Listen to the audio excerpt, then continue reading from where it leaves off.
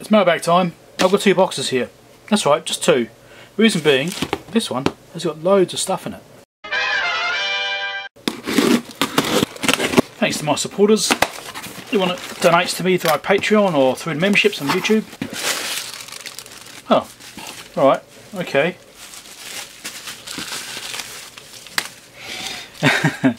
Interesting.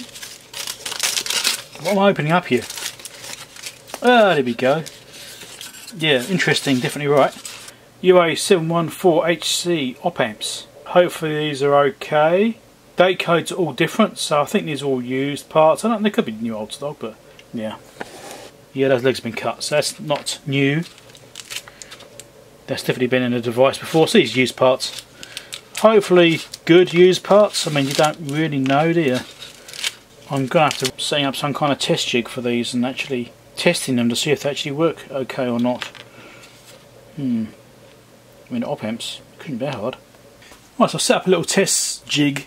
So I'm going to try these op amps out one by one. Let's go through and make sure they look okay. Thought it might be interesting. So I haven't powered this up yet. I've got it set up, but I thought I'll do this on camera in case it goes bang or something. I've got a variable pot here which I can use to test the voltage going into the input. I've got this set up for a 10 times gain, so the visitor network on a negative feedback should be giving 10 times gain in theory. I've got a couple of fine leads here for power, which I'll hook up to.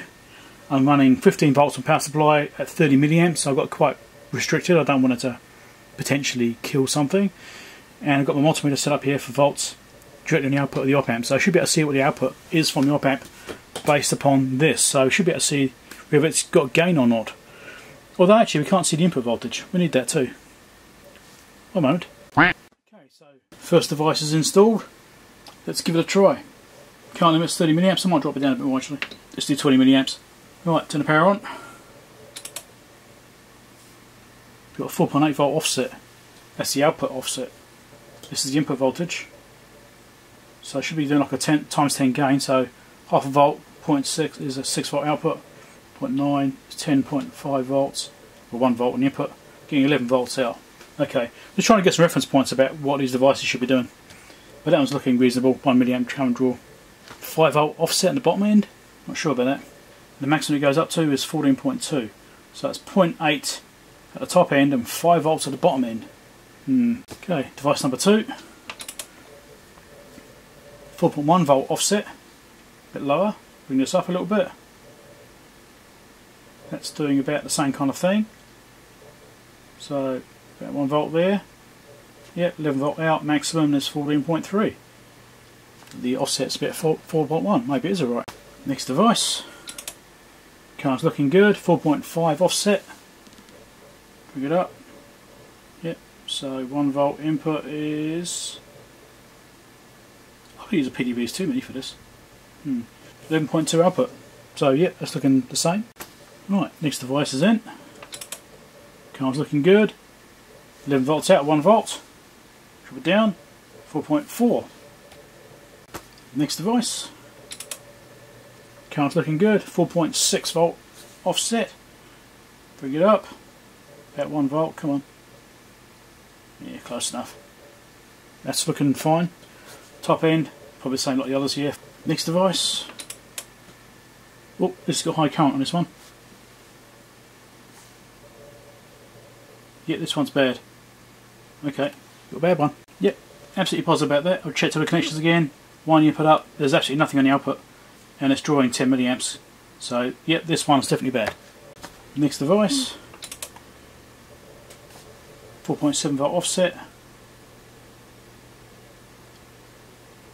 That's looking okay. 14.3 at the top end, and we're getting about 11 or so. Yep, that's fine. And the last device. Current's looking good. Output voltage looks good there. 1 volt. Wind it right up. Yep. And wind it right down. Yep. So okay, I think they're all alright apart from that one. I think I only had one bad one. And back to one which we measured bad before. Let's check it again. Yep, still bad. So it's fried. But that's not bad. 7 out of 8 were good. Excellent. So the only thing I'm not really sure about with these op amps is that lower offset, like the output voltage offset, that 4.2 to 4.5 volt offset that's on the output there. I'm not sure that's right. I think that's a bit big. I was looking at the data sheet trying to determine exactly what it is, and biggest examples it gives is that it's basically got a 2.5 volt offset based on its input voltage.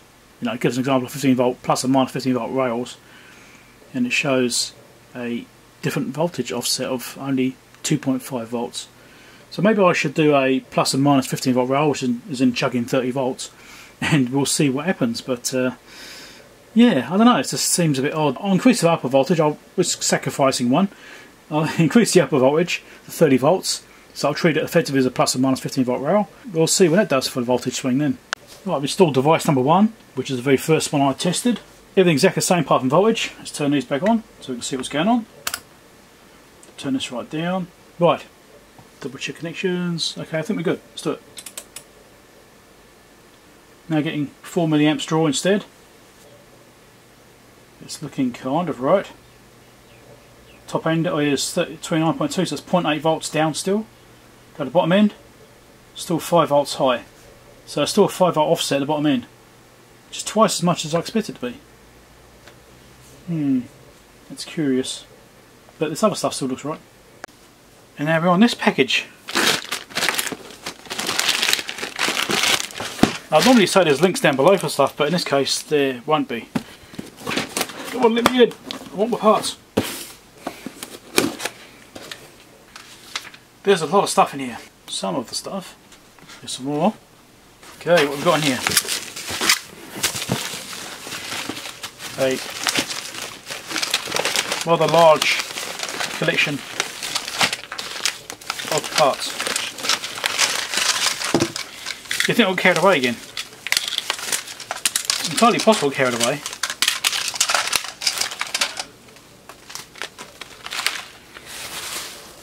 It's cost me a small fortune too.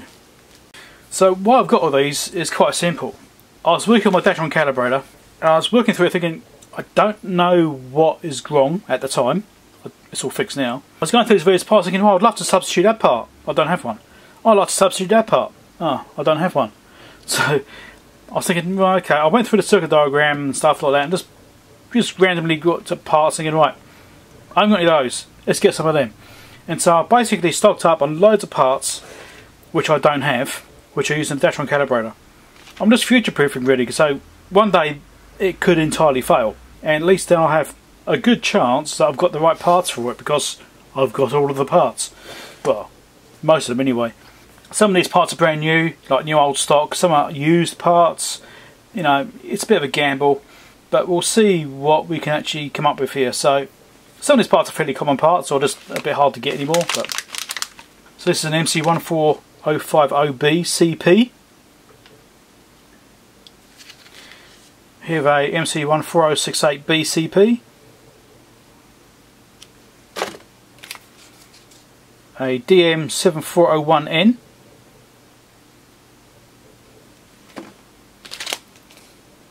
UA714HC. Oh cool, I want to test these.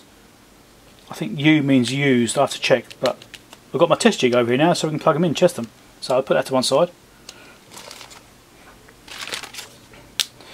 MC14070B CP.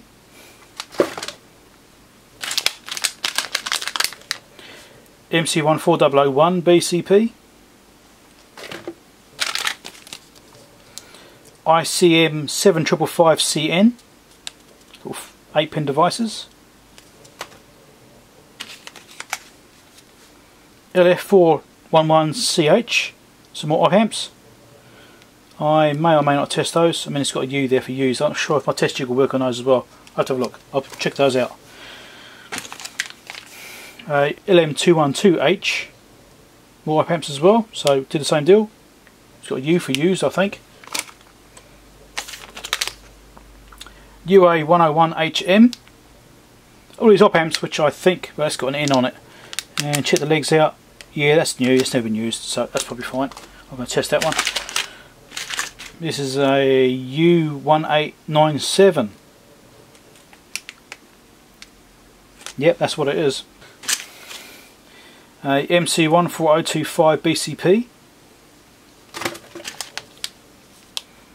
LTC1052CN. These are the 8-pin devices.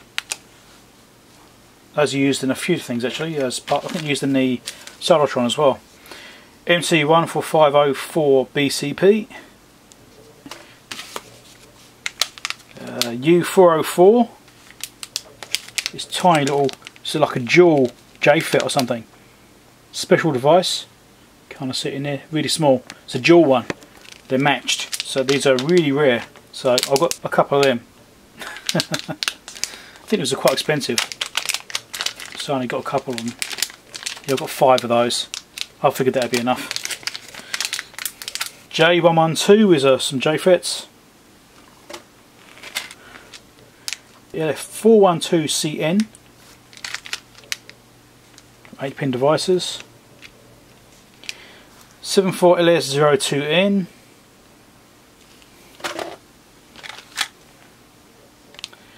UA78MGU1C. This is a special 5-volt regulator. I think it's 15 volt actually. These are used in the multimeters as well. This is on my cart from previous purchases, and I just left them on there. I thought, yeah, I might as well get them anyway. So these are actually in the multimeters, the 1082s and 1062s, 108s, 1061s, 1065s. One of the regulators is a 79 as a 78. That's a 78. ICM 7555 IPAS. MC14013 BCP, there's a fairly common part, I think. It's like 4013s. Anyway, I got those. I've got some 4000 series ones already, but I thought I'd get ones which are actually in the unit, so exactly the same. BF393, yeah, BF393. LTC1052CN, these are the different devices. These ones have got 16 pins instead of 8. NE5534, a couple of those. You can actually get these new as well, so I bought some new ones recently. I've got loads of them, I think. Probably too many. MC14076 BCP. There's a UA101HM. They look new. As in, well, new old stock. They've got slightly corroded legs on them and that sort of stuff. UA741HC, which is a bit like 714, but it's a 741. It's the opposite way around. A bit more common. I've got a bunch of these already. I've got some as well. I think those might have been in my previous cart, so I just left them on there. I shall check those as well. I'm not sure if they're new or not. J174, it's a JFET or something, or some kind of FET. Another J174. Actually, I might stick with those together. There's a MM74C932N. Not sure what that was. A couple of 8-pin devices. MC14569 BCP. MC14538 BCP. LM319N. These are more common ones. I've already got some anyway, I think. Not sure. The MC14094 BCP. LM2903N. 8-pin devices. Loads of data sheets to look through, isn't there? Loads of them. MC14028 BCP. MM74C14N is a bit more common, I think. I've seen these in other things as well, or at least a variation of them. MC14503 BCP. These are some HCPL2601N. These are auto couplers. So these are used in the Datron gear. I think also in the Siglent as well.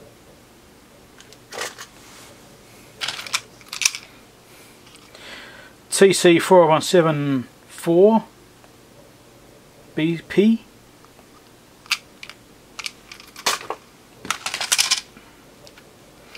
'74LS27.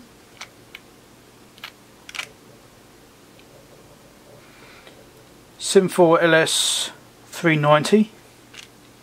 The 16-pin devices. SN74LS76N.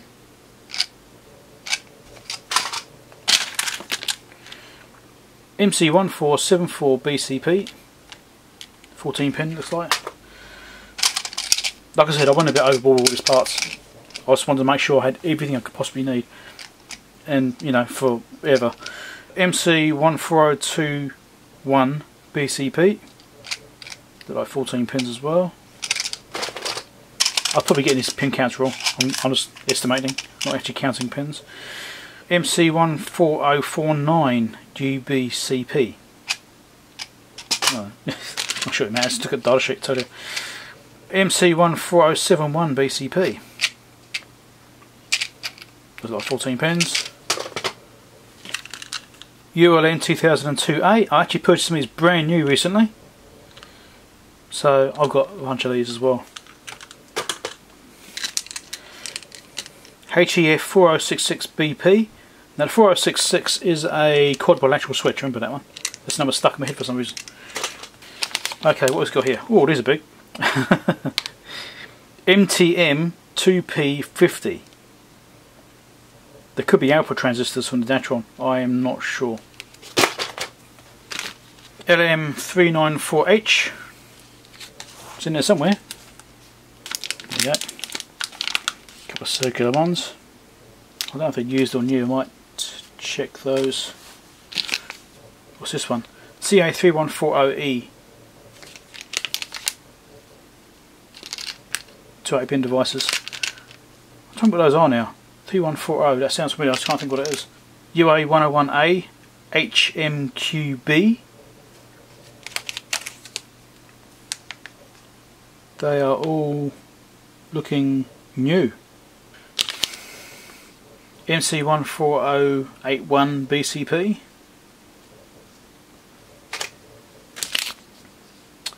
LS04. J108s, these are JFETs which are used in the Datron. Obviously, well, all these parts are used in Datron, but J108s, those are harder to get.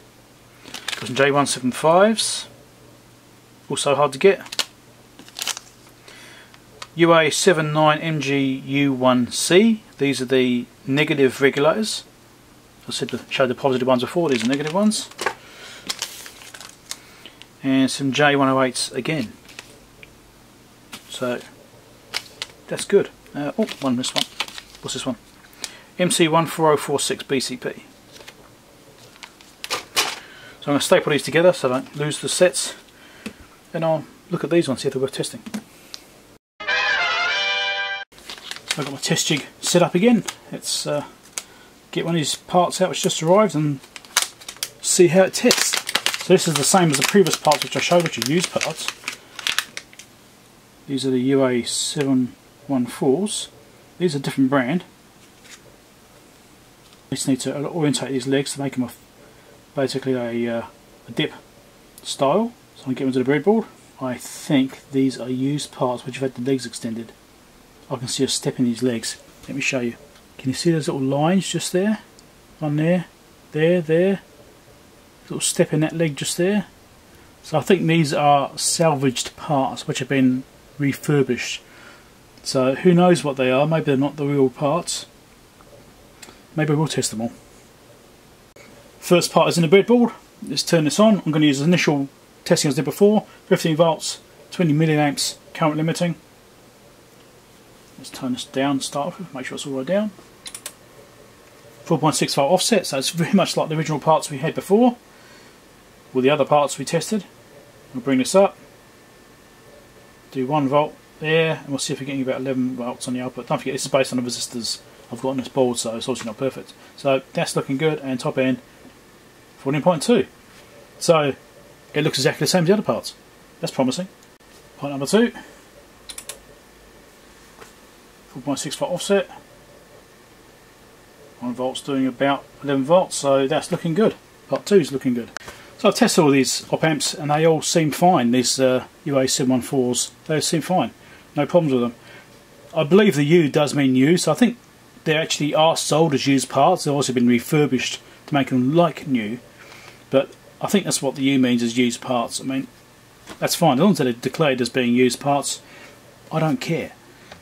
So the UA741 has the same pinout as the one we just did. So we'll hook this up, test it out. Only 2 of them in here, so we'll test them both. These also look like they've been recovered. It does say U on there, so I'm guessing that does mean used, like I said before. It's quite good they actually do that, you know, in a way you can make a part look almost like new. Thing is, I know these aren't original, like brand new parts, because they're just too good.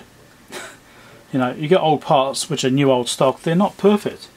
And these look perfect, which makes me think, yeah, they're not new. Power it up. 1 volt going in, 14 volts coming out. Nothing coming in, 14 volts coming out. That's concerning. Let's check the next part. Exactly the same. Maybe I've done the pin out right after all. So those parts I'm a bit suspicious about, seeing as I can't actually get them to work. But there's no high current draw or anything like that. It's just like, I don't know if they're bad or if I've just got the wrong pin outs for these devices. I'm not sure. We'll have to look into that some more. Put that to one side for now. So the next thing to test is the LM212H. It's supposed to be the same pin out again. So we'll see. It's also marked as a U, and I believe these are salvage parts. I don't mind salvage parts as long as they're actually tested and proved to be working. You know. Anyway, I'm not having much luck today with the looks of it. Should be the same pin out. Let's see what we get. 14 volts output as well.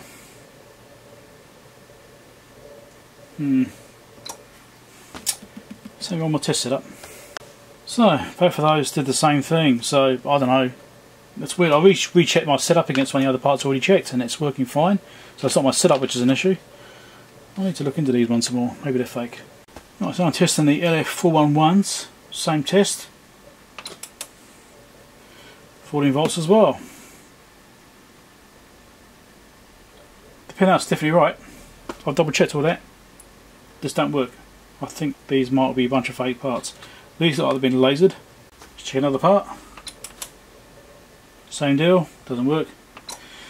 Okay. I'm not sure what's going on here. I'm guessing these are probably fake parts. That's disappointing. So next thing to look at is the LM394H. Now these are actually a dual transistor. It's a special match transistor pair. So I'm going to stick this in the breadboard and just probe the pins and see what we get from that. But this has got 6 pins, not 8. And diode test function. We have a diode junction. And another one. That's actually looking promising. And the other way around. Okay. This way around.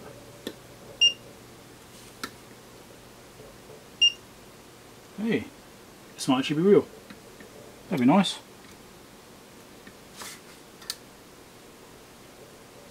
Yep, sweet. That appears to match at least a dual transistor setup. Well, that's all those parts sorted out. They seem to be basically okay, apart from ones I'm not sure about, which I've put to one side. I'm going to check those later on a bit more thoroughly. Give me a thumbs up if you like the video, subscribe if you're not already subscribed, click the bell icon to get notifications about new videos, all that sort of stuff. Have a check down below in those comments. If you've got a better way of testing these op amps to check for them being true, rather than the way I just did it, please tell me down below or put me to an example or something, because I don't have an understanding of how op amps work. So I just put that circuit on there to amplify by 10 roughly the input voltage to the output, so it should be amplifying by 10, so it should have really just been working. I mean, I believe all the pinouts are correct, so why those other ones didn't work, I'm only guessing they're fake parts, but they all worked in exactly the same way. I've also since done some diode testing on those parts. I actually just checked for diode junctions across all the legs, and they seem like all the legs are populated, so don't know how fake they really are. I don't know, maybe just bad ones. Could just be really unlucky. But anyway, tell me down below in the comments if you've got any better ideas how I can test those, see if they're real parts or not. I don't want to find out they're fake by putting them into a test instrument which I'm trying to repair and making the situation worse. So yeah, anyway, yeah, catch you later.